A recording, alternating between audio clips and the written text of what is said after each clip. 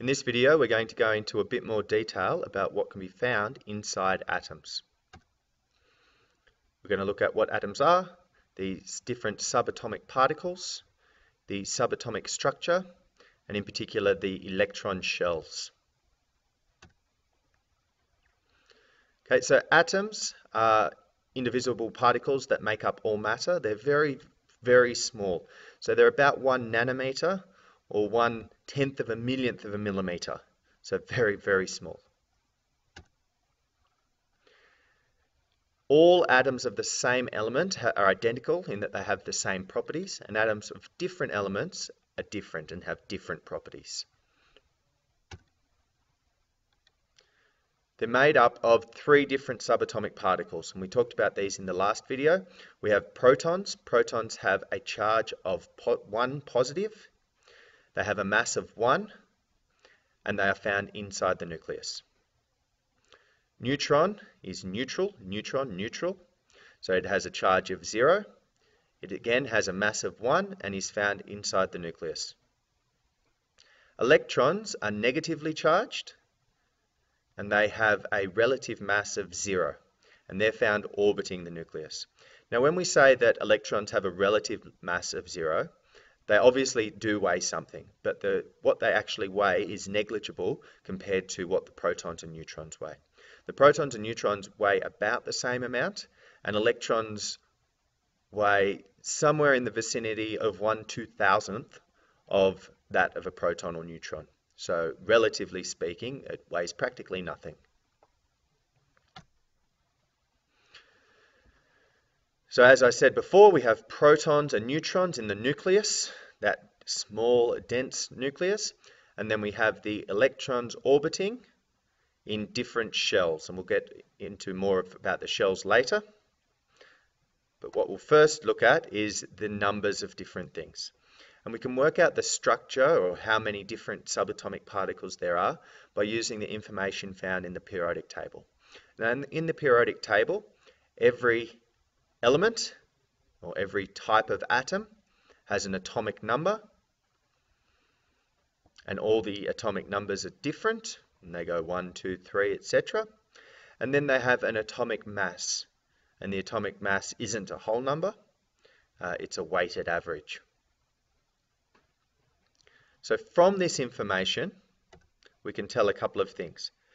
Firstly, the atomic number is the number of protons that an atom has. So if an atom has changes its amount of the number of protons that it has, it changes the element that that atom makes up.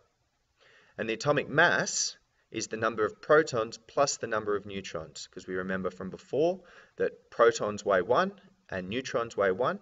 So added those together, we get the atomic mass, and we don't have to worry about electrons in that because they, relatively speaking, weigh nothing. So therefore we can tell the number of protons equals the atomic number.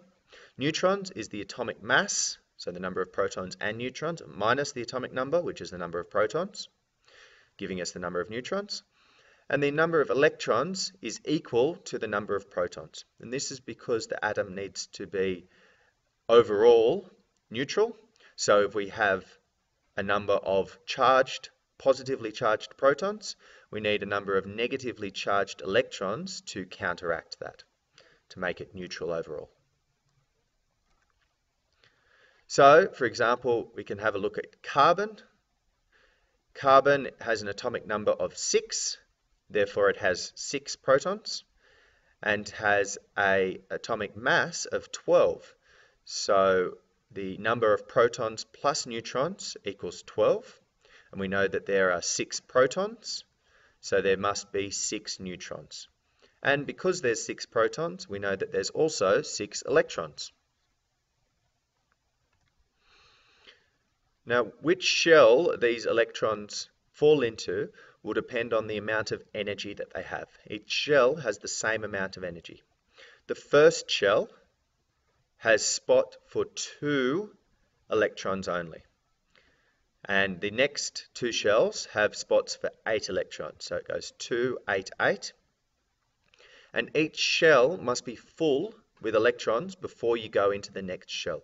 And this is because as the increasing shells, it increases the energy level. So it's easier for the electrons to fill up those lower energy shells than higher energy shells. And the electrons in the outer shell are referred to as valence electrons.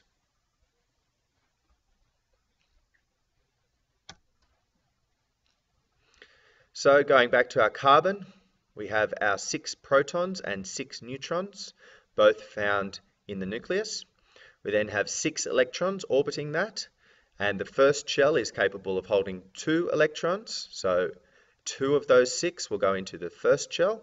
We then have 4 electrons left over, and those 4 electrons will take up positions in the second shell. In this video, we've looked at atoms, the building blocks of matter, and we've found that atoms with a different structure will have different properties, and with the same structure will have same properties. Subatomic particles, the positively charged proton, negatively charged electron, and neutrally charged neutron. Subatomic structure as to the numbers of the protons, neutrons, and electrons and where they're found, and the electron shells that have a possibility of 2 electrons in the first shell and 8 electrons in the second and third shells.